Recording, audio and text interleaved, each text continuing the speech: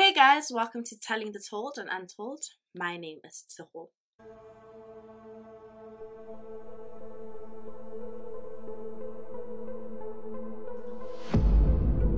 Before we go straight into today's case, I do want to give a content warning that in this video I do talk about sexual assault. So if that's not something that you're interested in hearing, then I don't think that this video is for you, but you can watch some of my other videos or just wait for my next upload. On the 3rd of January 2012, a police officer walked into a home in Modimolle. As soon as he walked into the house, he saw a table, and on the table there was a gun, and next to the gun was a picture of Johan Kotze as well as his wife Ina on their wedding day. On the photo, he had written down, "Love is like war. Easy to start, difficult to end, impossible to forget." Upstairs, he found Ina cradling her 19-year-old son Conrad, and Johan Kotze was nowhere to be found. Johannes Christian Kotze was born in Namibia in 1961. His parents were unwed, and because this was the 1960s, having a child out of wedlock was extremely frowned upon. So as soon as his mother gave birth to him, she abandoned him. After this, Johan was adopted by a neighbor, but unfortunately, when he was just 3 months old, this neighbor passed away. His father then got custody of him, and not too long after that, his father did get married to another woman, and they had 2 daughters. And it said that Johan was very close with his sister. They had a really tight-knit relationship, but his stepsisters did say that in high school, Johan was bullied a lot and called names. Lavina Swanapu, who calls herself Ina, and that's how I'll be referring to her in the rest of this video, was born in Rustenburg, Northwest in 1969. She was born in a farming community and had 2 brothers. Growing up, she wanted to be a secretary in the city, and eventually this dream of hers became true because she started working at Home Affairs in Johannesburg. But after a couple of months, she realized that she really hated it, and she moved back home to Rustenburg. At 21, she met and married a man, and they were really happy and in love. They had 2 children, a son who they named Conrad and a daughter who they named Angelique. But unfortunately, in 2004, Angelique saw that her father was having an affair, so she decided to tell her mother, and then the 2 got a divorce. The children spent most of their time with their mother, but they would occasionally go visit their father. Following her divorce, Ina became a very successful woman in insurance and even had her own portfolio. Ina met Johan in 2009 online. I'm not too sure which social media platform they met on, but they did meet online, and they spoke for a couple of weeks before deciding that they should actually meet up in person. Ina decided that they should meet at a garage called Engine. I'm sure just so that she could be around people, just in case this person wasn't who he said he was. But they did meet up, and I'm assuming Ina had really good impression of him, because after this they went to her house and then they started their relationship. Johan lived about 6 hours away, but every weekend he made sure that he would go to Modimolle to go visit Ina, and her friends really loved him. She liked him. He was very successful. He bought her expensive gifts, and their relationship just seemed really happy. But things didn't last that long, because soon Johan started showing his true colors. Johan first told Ina that he liked her with short hair and said that she should cut her hair, but Ina just really wasn't for that. She didn't want to cut her hair. But after a couple of months and constant comments from Johan, Ina eventually did decide to cut her hair. There were also some times where when Johan and Ina weren't together, he would ask her to send pictures of her breasts, and she would say no, but he was so persistent that she finally did. And after this, he just sent nudes of himself, unsolicited nudes of himself. Johan wanted to know everyone in Ina's life, from friends, family to co-workers, and maybe he wanted to know her co-workers because just 8 months after they got together, he organized with her co-workers for them to plan a fake function so that Ina would go to it, and there he proposed to her. She said yes, and then on the 23rd of October 2010, the pair tied the knot. Their wedding was great and the couple seemed happy and in love, but the problem started their wedding night, where as soon as they got to their room, Johan told Ina to sit down and told her that as long as she followed the following rules, they would have a happy and long marriage. So the rules were: she would no longer see anyone without his permission, her parents had to make an appointment to come and visit, and she had to ask permission from him to go and see her own parents. Her children would no longer answer to her, and if they wanted to do something, they needed his permission. He also said that he wanted Ina to put on some weight because she looked sick, and said all of her clothes would be chosen by him. She had to wear clothes with cleavage to show off her boobs, and she had to start wearing black jeans because that's what he preferred. He also said that she had to map out her work days from beginning to end. So when she had client meetings, went to lunch, like just every little tiny detail in between, because he just wanted to know every single thing. And Ina was so shocked because, like, yes, before they got married, some things were a bit like, you know, off, but like now he did a complete 180. The couple then moved in together, and Johan sold every single item that Ina owned, including appliances. And his reason was for this was, he said that they were starting like a life together, and he wanted everything in their house to be theirs and not just hers. And also, this is when like Johan started being like a bit weird. He wouldn't tell Ina things, like when his phone would ring, he would go answer his phone outside, and it was just very weird because he wanted to know every single detail about Ina's life, but he barely shared any detail about his life or what was going on. There was one day where he wasn't with Ina, and he called her and he said that his life insurance was denied, and this is because he had leukemia. And because Ina was already feeling like, okay, this man isn't being honest with me, she was very suspicious of him, so she decided to do her own research, and this is when she found out that Johan was lying and he was faking his cancer. And for Ina, this was just terrible. Like, how could you lie about you having cancer? And that was just like the worst type of dishonesty you could like ever have. And after this, she decided to move out, and this was only 5 months into their marriage. And for the next 5 months after this, Johan was literally like pleading with Ina, trying to get her back so they could like continue with their marriage. And eventually he did convince her to like, I don't know, like continue their marriage again. And after this, Ina moved in with Johan, and she moved in with her daughter Angelique, and they just tried their marriage again for the second time, and things were going relatively good until the 11th of July, when Johan, to celebrate him and Ina's reconciliation, decided to send Ina and Angelique to her parents' house.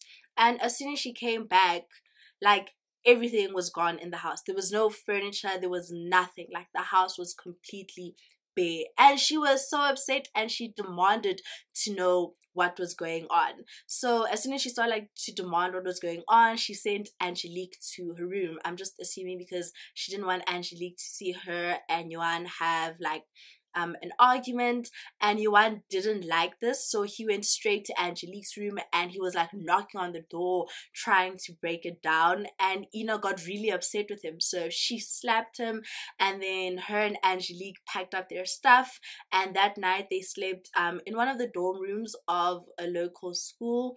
And after this, her and her children got an apartment, and Ina remembers like going into this apartment, and this apartment had nothing. But she was so happy because she's like, I'm finally away from this man. Like, I'm not going back, and I could stay in this apartment that has nothing forever. But as long as Johan is not here, this is the happiest I could ever be. The day after Ina slapped Johan, he went to the police station and he opened up a restraining order against her, and Ina was more than happy to comply. But even though Johan was the one to like go to the police station to have this restraining order against Ina, or protection order, he was the one that didn't follow it. He basically started stalking Ina, would follow her like everywhere she went, would constantly call her, show up to her house. Between July 2011 and January 2012, which is about 6 months, Johan called Ina over 150 times and sent her messages over 180 times. Her parents never really liked him as well, and there was one time during like the 6-month period where Johan basically beat up Ina's father so badly that her father ended up in the emergency room. And the next day, true to what Johan likes doing, he filed a case of assault against Ina's father, and he bribed a witness to say that Ina's father was the one that hit him first, and he was basically just defending himself. In November 2011, Johan went to Ina's house unannounced and told her that he was renting a house from a friend, and this house was going to be the most talked about house in Modimolle. But apparently, which is so suspicious, he went to his friend and told his friend that he wants to rent that specific house, and the friend told him that he can't because there are already tenants in the house. And literally less than 24 hours later, the friend called Johan and was like, they just decided to like cancel their lease randomly, so like the house is yours. There's like no proof that Johan did anything to like make them leave, but it is a bit suspicious that he was like, I'm gonna rent this house, and literally like 24 hours later, the house is available. So Christmas rolled around and Johan tried to make Ina feel bad for not spending Christmas with him, but Ina already had plans. So Ina spent Christmas with her son Conrad, as well as one of Conrad's friends and his father. So I'm not too sure where they spent their Christmas, but I think they went to a resort for like Christmas lunch or something like that. And afterwards they went to the friend's house.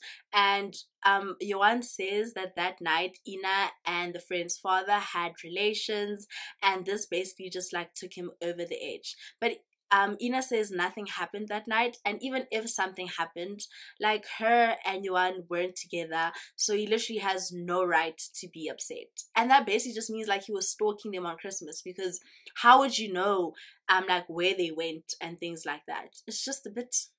At this point, Ina had been trying to finalize her divorce from Johan and just trying to get him to sign the papers. So on the 3rd of January 2012, Johan finally called Ina and said that she should come over because he just wanted to speak about some things. And Ina was really excited because, you know, it was a new year and she thought that, okay, this man is finally going to sign these papers, this divorce can be finalized, and I can start the year off like on a good note, you know. So Johan wanted to meet that day around 10 a.m. but Ina said that she couldn't. She had to do some things at the office, but that she could meet him around 2:30 in the afternoon, and Johan said that this was okay. After this, Johan went to a garage that was nearby where he stayed, and he picked up 3 men. He picked up Andries Sithole, Peter Mutlaka, and Franz Mpaka. He had prearranged with Andries, who then spoke to 2 other people that he knew. The 3 men were from Hammanskraal, and they were brought to the garage by a taxi driver. And once Johan got to the garage, he went to the taxi driver, paid the guy, and thanked him for like bringing them to Modimolle. And then afterwards they got into the car. Johan took them to a shop and then he bought them food, and then the guys ate their food under a tree. They got into the car, and after this they went to Pep, and once they got to Pep they bought 3 pantyhose, and it's not too sure which one of the 3 men bought the pantyhose, but 3 pantyhose were bought. So now I'm going to be telling you the story from Ina's perspective. So Ina says the day of the 3rd of January, she got to Johan's house around 2:30, like she said she would. And as soon as she got to the house, Johan was like very calm and like nothing seemed odd. Afterwards, he showed her outside. They sat on a table. At a table outside, and Ina felt like the conversation wasn't going anywhere, and she just started getting really frustrated, so she wanted to leave. And like as she was trying to leave, Johan stopped her and told her that he had a box of her stuff in his bedroom. And for a moment Ina was confused because she had never been to the house that Johan was currently staying at, but she also just wanted to leave, so she was just like, okay. So they went into the house and Johan showed her like to the bedroom.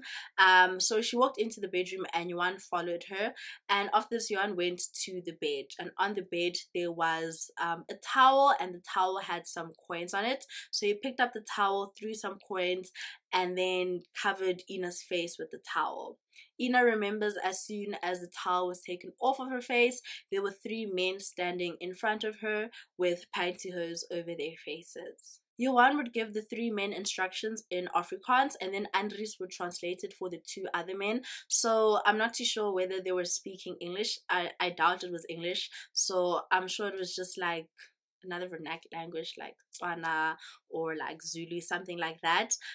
So Ina remembers that all 4 of the men participated in this, where they tied her hands behind her head, and then they took masking tape, and Andres tried to break a small piece of masking tape off, but he couldn't, so he got really frustrated. So he just took the whole roll and started wrapping it around her face, like her mouth, and it covered her mouth and her nose, and she had like a little space where like she could breathe. Johan told Ina that she was going to be gang raped and that she should prepare herself. After this, he told her that she had cheated on him, and these were like the repercussions of her having cheated on him, and Ina just started shaking her head violently, trying to say no. After this, Johan would constantly make comments to her, saying that when he's with a woman and like they leave her, they leave him, it's either they end up killing themselves or they end up in a mental institution. Ina remembers when her and Johan first started getting to know each other. Johan had asked her what her biggest fear is, and Ina said it was being gang raped. So now I'm going to go into detail about what happened to Ina that day, and it is pretty gruesome, so if you don't want to hear all those details, I'll put a timestamp like down below where you can like skip to. Johan told the men to undress her, and then they pulled her shirt open to show her breasts. They took pliers and twisted her left nipple and ripped it off. They then inserted a nail into her right breast and squeezed it until blood came out. Then they took scissors and cut off chunks of her hair. Then pushed pliers into her anus and inserted a metal object that was about 25 centimeters into her vagina. They then threw a bucket of ice cold water over her, and then Johan told the men to begin the rape. Andries began, followed by Peter, and then Franz. As this was happening, Johan called his daughter from a previous relationship, and they were basically just talking about her upcoming visit to Modimolle to go like see her dad. And it's just so crazy how all of this is happening, and Johan can like pick up the phone and call his daughter and just act like nothing is going on. Lastly, Johan poured chloride over Ina's breasts and her genitals. The chloride he used is usually used for livestock to stop blood, and the normal dosage is 1 to 2 drops because it's really strong and it stings, and Johan used the whole bottle. After this, he took Ina's phone and told her that he was going to call her son Conrad and lure him to the house and give him the ultimatum of either raping his mother or he was going to kill him. And after this, Johan called Conrad. Conrad was at the gym at this time. He answered the phone, and after this, he went straight to the house to meet Johan because Johan said that him and Ina had to talk to him about something. Conrad arrived on his motorcycle with a friend, and it's believed he came with a friend because it was said that Conrad was scared of Johan and he really just didn't like him. So as soon as they got to the house, Johan said that he needed help moving a couple of things, so he told the friend to go to the garage and get a crate. Afterwards, he told Conrad that his mom was in the house and he could go inside if he wanted to see her. And Ina remembers hearing her son walk into the house and just say, "Please don't," 3 times. And then she heard 3 consecutive gunshots and then silence. It's not determined when the 3 other men left, whether it was before Conrad arrived or after Johan had shot him, but Johan and the 3 men had left. And as Johan was leaving the house, he called the guy that he was renting from, but he didn't answer.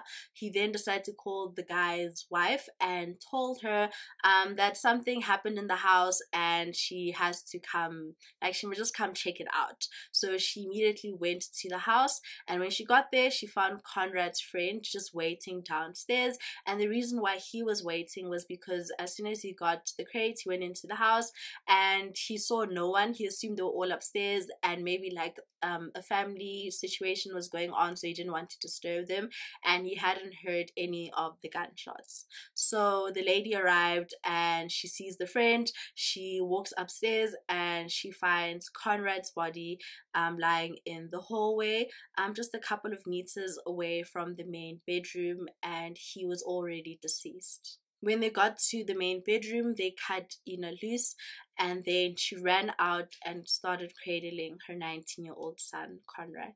Instead of going to a hospital, Ina went to a general practitioner. I'm assuming just because she just didn't want to go to a hospital. But the problem with this is that GPs aren't really that trained to write down what happens in a sexual assault case, so all the notes that he had taken down weren't written accurately, as well as the terms and stuff like that. So when the police officers asked Ina what had happened to her, she said there were 3 other men involved in what had happened to her, and then the police officers managed to get a hold of Johan's cell phone records, and in his cell phone records, they saw that he had called one number over 40 times in the last 2 weeks. So they look at this number and they were able to trace it back to Andries Sithole, and they arrested him. And not long after that, he said the other 2 men's names, and they too were arrested. So the media and the community believed that maybe these 3 men were forced by Johan to rape Ina, because it's believed that Johan picked them up to like just do some gardening work, you know, some manual labor in the house. But it was found out that that wasn't true. So a couple of days after what had happened to Ina, these men went to the police station and they basically wanted to open up a case against Johan for having not paid them for their day's work on the 3rd of January. Yeah, you heard right. And then the police officers told them that no, they have to go to the small claims court to go open up a case against Johan for having not paid them. And literally the next day, they went to the small claims court and they opened up a case against Johan for having not paid them, for raping and torturing Ina. The search began for Johan, and 8 days later he was spotted at a garage by a lady, and immediately this lady called the police. And I'm assuming Johan saw what was going on and he knew that he had been spotted, and he immediately left. So the police officers got there probably like less than 10 minutes after this phone call, but Johan was already gone. And because he was in such a rush to get out of that place, he crashed his car into a tree, and now he was on foot. And a couple of hours later, he went to his friend's dentist practice, And as soon as the friend saw him, he knew that he had to keep him there until the police arrived. And Johan started speaking to him and told him that no, he just like he wanted to speak to him about some things. He needed some advice. And the friend said, okay, that's no problem. Let me go make us some coffee and we can speak about it. So as soon as he got out of the room, he called the police, and within 10 minutes, Johan Kotze was arrested. They discovered that Johan had been living in the bushes, and in these bushes he had a gas stove, he had a blanket, as well as a pile of letters. He had been writing letters ever since the 3rd of January, and these letters were addressed to Ina. And in one of these letters, he blamed Ina for what had happened to her, saying that she had cheated on him, and basically she brought it upon herself. Johan Kotze, Andries Sithole, Franz Mpaka, and Peter Motlhaka were charged with 1 count of murder, 1 count of attempted murder, kidnapping, and rape. During the trial, it was discovered that Ina and Conrad were not Johan's first victims. So in the 1990s, after Johan had left Namibia, he moved to the Northern Cape to a little city called Prieska, and somehow he managed to wriggle his way into the sheriff's office, and he was just in charge of some things. So there was this one case where he went to this guy's house to try and arrest him, but when he got there, the guy had already ran away, but his sister was home, and he was questioning this woman, and apparently during this questioning she went to the bathroom outside, and as she was walking, Johan shot her, and she went to Kimberley Hospital, and a couple of days later she unfortunately passed away. He was found guilty, but I think he only went to prison for a couple of months, if not, or something less than that. It was a ridiculous sentence. So, or he was acquitted of it. I'm not sure. But after Johan was arrested for what had happened to Ina, and the people in Prieska saw all of these things on the news, they made a petition for Johan to be re-sentenced or recharged with this woman's murder. Sarita Fenta is another woman that Johan Kotze was involved with.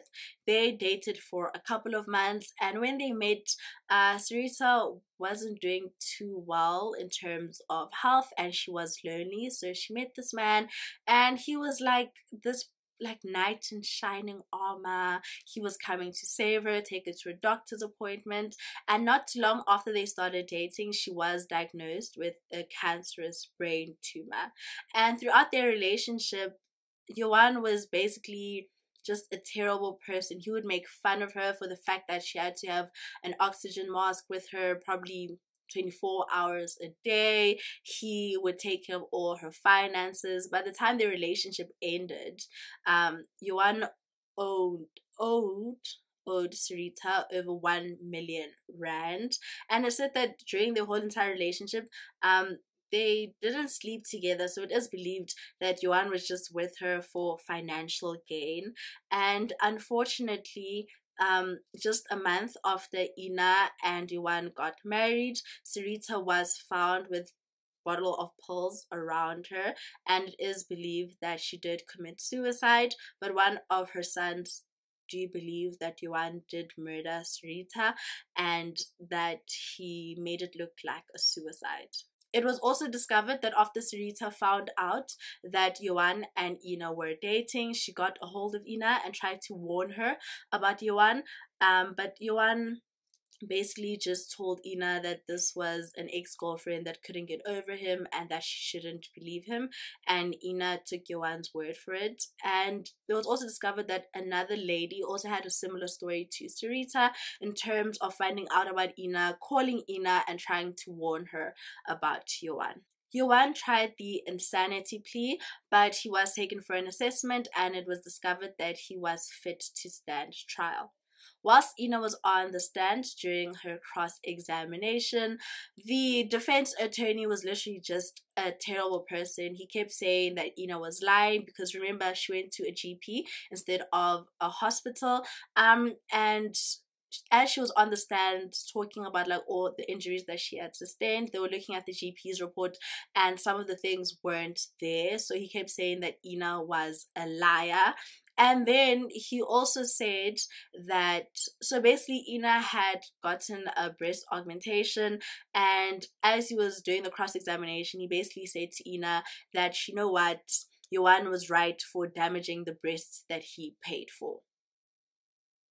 During the trial, there were also Facebook groups in support of Johan, and these Facebook groups mostly had women in them who supported Johan and what he had done. And like while he was in prison for the trial, he also received lots and lots of fan mail. There was so much attention on Johan that people literally forgot about the other 3 men who were involved in the case. But throughout the trial, the men kept saying that they were forced to rape Ina, and they did everything they did under duress. And the 2 men, Peter and Motlhaka, they kind of like allied. They were like together, and also kept saying that Andries and Johan were working together and they knew each other well. And even after the whole ordeal that happened with Ina in the bedroom, once they were out of the bedroom and they asked Andries what was happening now, he said no, he's calling her son because he wants to hurt him as well. So they kind of had like their 2-man pack against Andries and Johan. 2 years after the trial began, on the 17th of July 2013, Johan Kotze, the so-called Modimolle Monster, was sentenced to life in prison for the murder of Conrad Bonnette, the rape of his ex-wife Ina Bonnette, and for kidnapping and assault. His 3 co-accused, Andries Sithole, Frans Mphaka, and Peter Motlhaka, have all been given life sentences. Andries Sithole was found guilty on all the same charges as Johan Kotze, whereas Frans Mphaka and Peter Motlhaka were acquitted of murder charges but found guilty for kidnapping and rape. For assault with intent to do grievously bodily harm, Johan Kotze received 15 years and the other 3 men 8 years each. Ina went on to write a book called A Verhaal van Genade en Genissing, which is a tale of mercy and healing, where she just describes her encounter and what happened to her that day. It is in Afrikaans, as you can tell by the title, but I'll put links in the description box where you can buy it if you do want to read the book.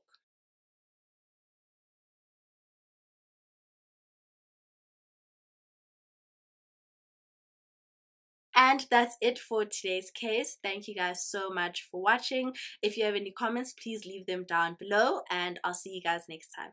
Bye!